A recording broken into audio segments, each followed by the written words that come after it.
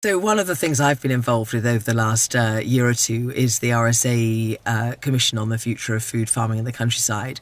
And I'm really excited by that report because it feels really progressive, and yet it's brought together such a wide range of people from all walks of life: farmers, food sector, retailers, environmentalists, the public health sector, and has come up with some recommendations which are really worth a look. So I do advise anybody who's got any interest in where we're going into the future to have a look at that.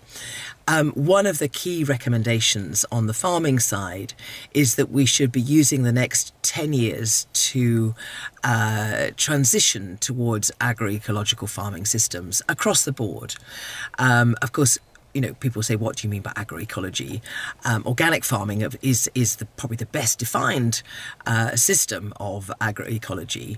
But basically what we're talking about is working with nature and putting ecology first and pesticides and other sort of inputs very much last.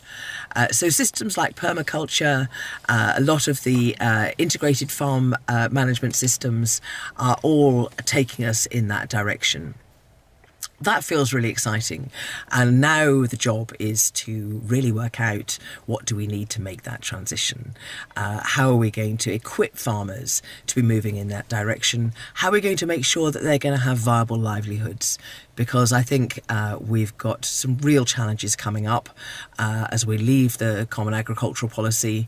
We're going to make sure that farmers have got viable income streams for doing the good things that we know only farming can do to ensure that we have a buoyant future for our wildlife, that we're addressing the climate change issues, and that we're feeding people healthily and well.